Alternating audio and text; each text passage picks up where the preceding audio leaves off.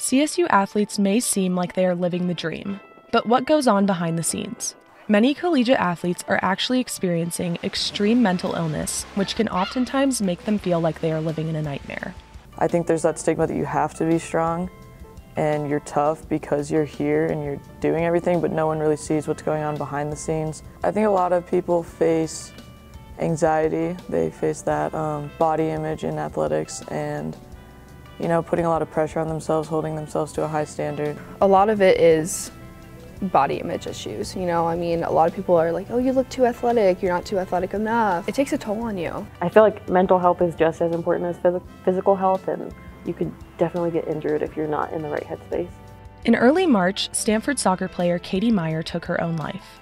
This tragedy shook up the athletic community and exposed some of the deep flaws in the lack of support student athletes receive for mental health. It was just hard to hear that because you would see videos of her performing in her sport and how happy she was and on a high, and just knowing that's what happened kind of just makes you step back and think about everything. It really hurts, it just shows that sometimes even if you have the greatest things in the world, those things can really take a toll on you, and sometimes it's just too much to handle. Athletes at CSU are hoping for some better mental health resources soon. Society is changing, and taking a mental health break from athletics is becoming normalized. We have on-campus counseling, but they don't always know what athletics is like and what it's like to be a student athlete. Sports psychologists in specific know about sports and sports psychology, obviously, so being sent over to someone that doesn't really know that and know how to handle it, it's a lot harder to talk about and kind of feel understood.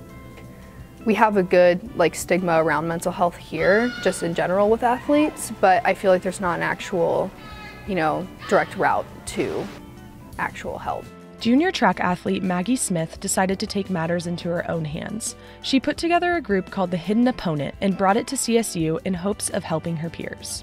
The Hidden Opponent is a nonprofit organization dedicated to increasing awareness, education, and support in athletics for student athletes. Our goal is to end the mental health stigma in sports culture and encourage our student athletes to seek help for their mental health if they need it.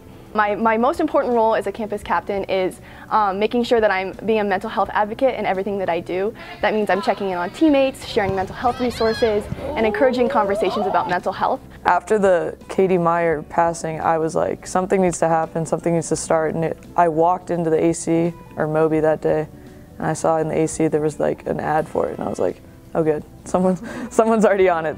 I feel like at least a lot of the female athletes here know about it, and I feel like that's a really good thing, and that's a good resource and thing for us to go to.